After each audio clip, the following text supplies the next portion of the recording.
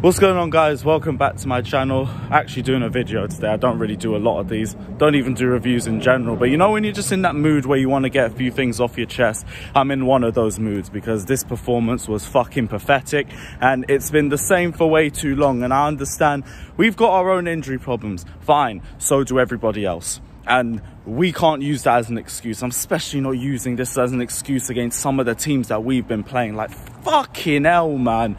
We faced a Leeds side that got slapped 7-0 by Manchester City, who are meant to be our title contenders.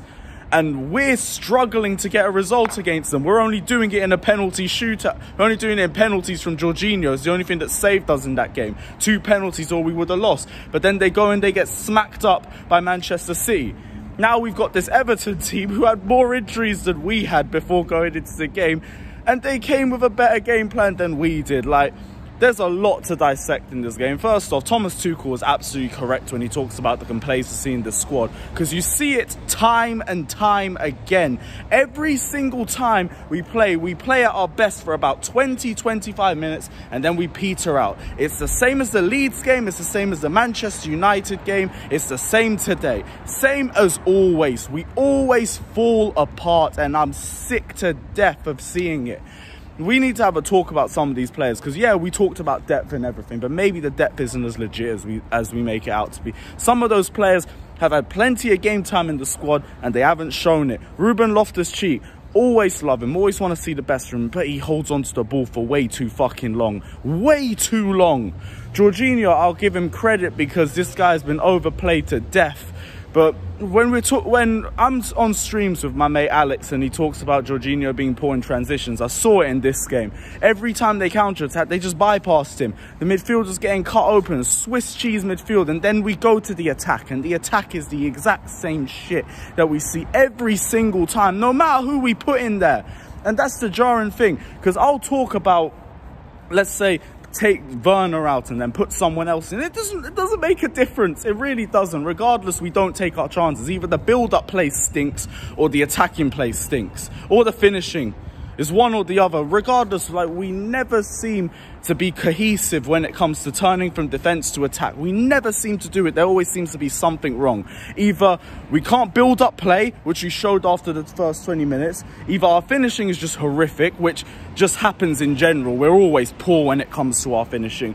Or, you know what, maybe the problem is our creativity and then we don't create enough chances. It always seems to be one each game, but then we get by. But because of the Ben Chilwell injury, we can't play through the wing backs anymore. And now the midfield, because of all the injuries that they've had, we can't play through the midfield either. It's just poor. It's absolutely poor, and we should be doing so much better.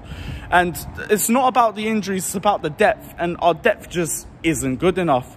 It's not showing itself the way that we expected it to. I think we've had a cold dose of reality over the last few days.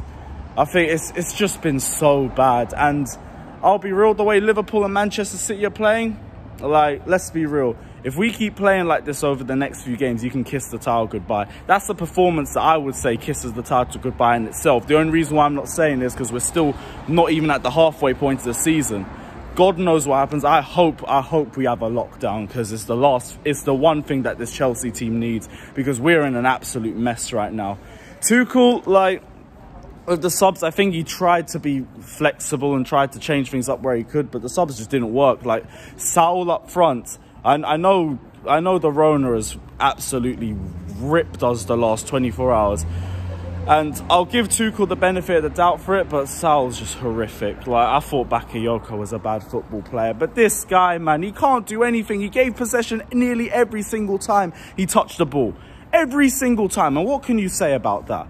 Like, it's so frustrating, but it's the same thing that we've seen for ages. So many people say, oh, all we need to do is bury our chances. Like, how many years have we said bury our chances? How many years have we said it? And then it's the same problem year in and year out. And people say, yeah, we should have Lukaku was brought in to sort that issue. We brought in Lukaku too late. We started dilly-dallying with Erling Haaland for about 3 months because we thought that we wanted to pay him 350k a week for some reason. We decided we were going to pay 40 million to Alfie Haaland, who wanted to negotiate that for 2 months. And Lukaku was just standing there. I spent the whole summer saying it on my streams. It's jarring, man, because we're in the same position that we were in last season and the season before, where our problem is up front. Defensively, it wasn't really that deep for us. All Everton did was sit back and try and hit us on the counter-attack. And we still left ourselves open because the midfield was just so poor and the build-up play was so damn lethargic. And the first 20, 30 minutes, we could have killed it off. But again, it's the same thing that we say time after time after time again.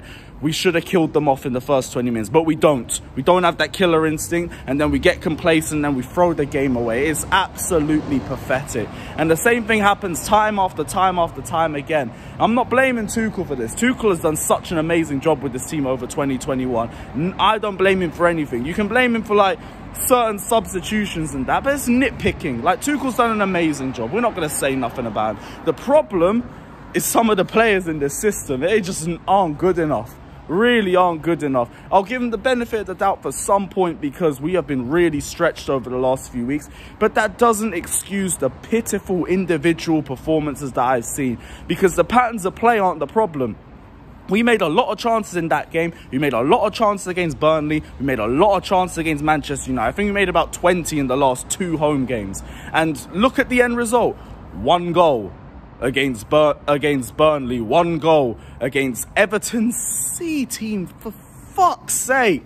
That is horrific. It is so bad. But we got Wolves next, I guess. And oh boy, God help us in that game, because Liverpool struggled to get a win against them. Who knows what the hell we're going to do, because our build-up play is looking pathetic right now.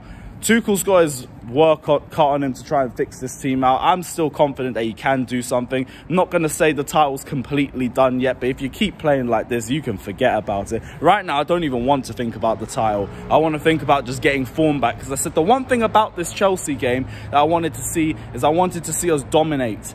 And even though we dominated for some of the game, after a while, it was just dominating on possession. We weren't doing anything with the ball.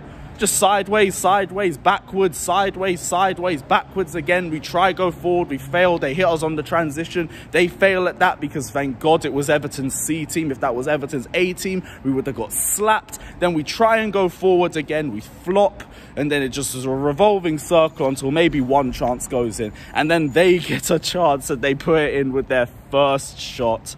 Yeesh, it's ridiculous, man. But it's another frustrating game. 2 points dropped yet again. We will be doing a live stream tomorrow. I can't be asked to stream today. I'm going to be real with you. I cannot be bothered for it. So I'm just going to drop this video. I'm going to have a few drinks and I'm going to bed. So big up everyone that's locked in. Smash the like and subscribe button. Let us know your thoughts down in the comment section below.